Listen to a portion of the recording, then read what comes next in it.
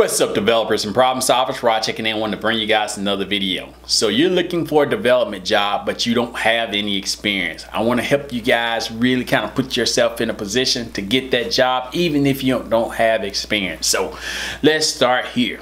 Number one, the best way to get around no experience is business projects. Let me explain.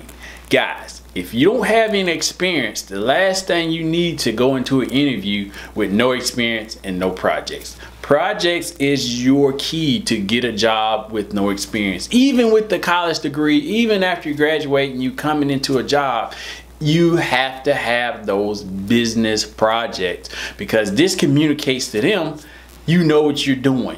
You have solved problems in the past. Even if you don't have job experience, this goes a long way in positioning you so that you can get that job and start from small business projects and work your way up to larger and improving your technical skills along the way, guys. This is gonna be the key. And I'm gonna give you guys some insights on how to do this and really get that job you want and really get you started. So before we get started, guys, I have links in the description box for my free 7-step guide to really help you guys take your career to the next level and really get you that job you want. And this guide also give you access to our free DigiLink community. So links are in the description box.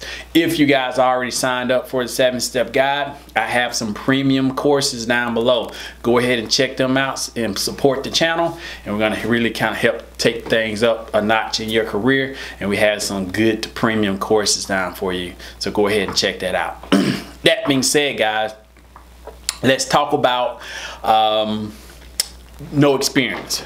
So guys, I didn't have a traditional way. Even if I went to Mississippi State for business information system, which is computer science and business combined, and it's business information systems.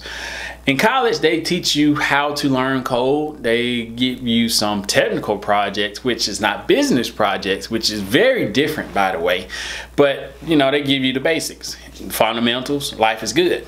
But you're going to quickly find out that jobs require you to really do business projects, which is a little different, or a lot of different, from technical projects as far as just writing a calculator app.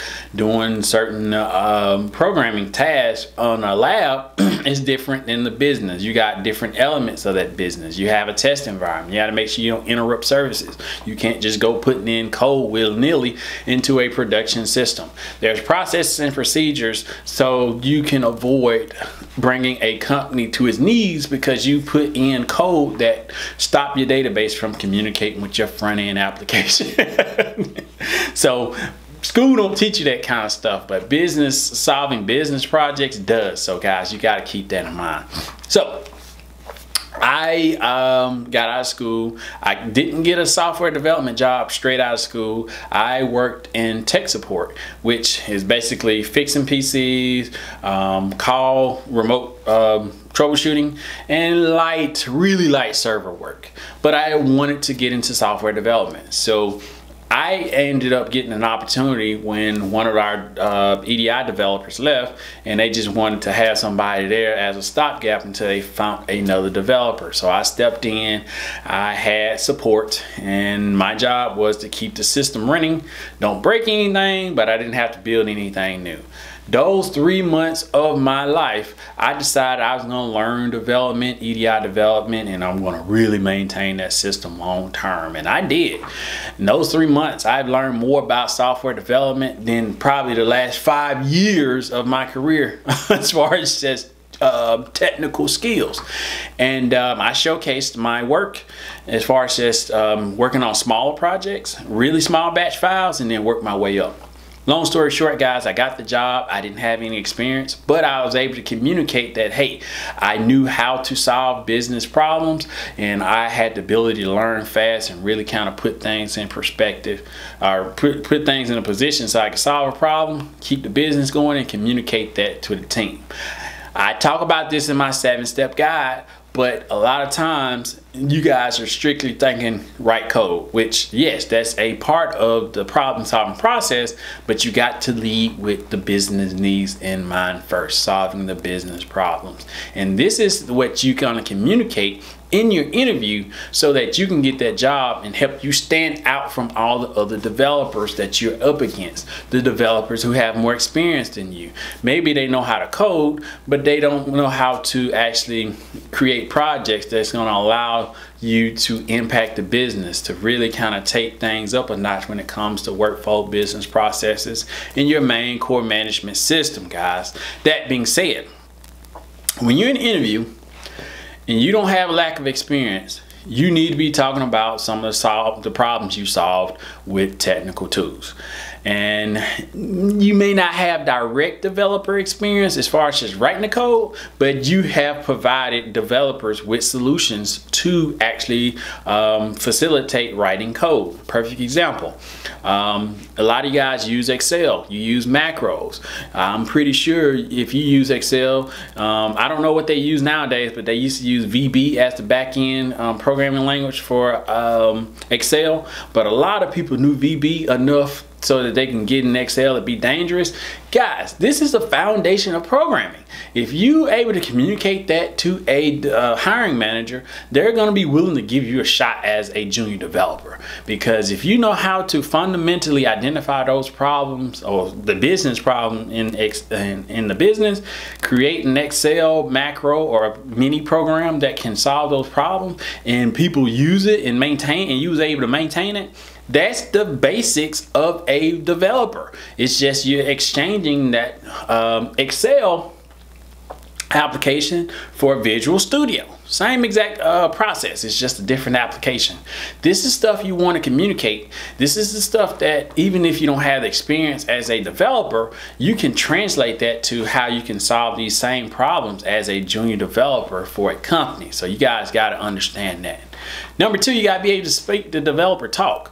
Even if you come in, you have your problem solving ability, if you don't know how to speak the lingo, as far as just if somebody tell you, hey, could you put this in the code repository? You don't know what a code repository is, you haven't been solving a lot of problems. You haven't been exposed to being a developer so that they feel comfortable with it. So not necessarily a bad thing that you don't know, but you have to be able to pick up on it fast. You got to be able to kind of put all the major pieces together and learn over time and fill in the gaps of what you don't know knowledge wise via projects. A lot of times you think, a lot of you guys come in and say, I need to learn everything about programming, which is not the best way to go. Learn your fundamentals first. Get you a couple of projects under your belt. Maybe the first project's free or something. Let's get a couple projects. These projects will allow you to learn about variables, arrays, functions, all the different foundational pieces of program. And then you're just gonna learn a syntax as you learn or solve bigger and bigger projects. And then you're gonna fill in those gaps, have more of an idea about the business, the technology specifically that they need. And then that's what's gonna really put you in a position to be that high value rockstar developer that they want. And then you can use those project solving projects to parlay that into a developer job, guys. So it's very important to do this. Last but not least, you can do all this project work, you can learn all this code, but if you don't know how to showcase your skill in your projects, you will not get this job. You're gonna look at your resume, you're gonna see no skills, you're gonna have a McDonald's burger flipper, and then you're gonna go down to the projects, it's gonna be nothing. Which not the case, guys. You're not gonna get a job with no experience that way. Maybe as an education, you can put self-taught developer with certifications down there and a lot of good stuff. You're gonna have a really wide projects. This is where you want to showcase your experience. Is gonna be kind of regular jobs at, I don't know, office building, maybe not in the technology department, but you can be as a dispatcher or as local staff there, but you assist doing development level projects for the IT department. Tell that story, show your trajectory to that job, and then how you're gonna exceed that from there, guys. Tell that story. Your resume should be communicating that. That should be coming out of your mouth during that interview. And then you're gonna basically visualize that to that hiring manager to make it easier to hire you, to reduce the risk from that hiring manager to hire you guys. And this is going to be the way that you get that job with no experience, and then you're going to send me a lot of money because you're going to be the next Zuckerberg. But guys, I just wanted to kind of talk about coding with no experience and getting a job and kind of really putting yourself in a position to win. If you agree or you disagree, let's start a conversation below.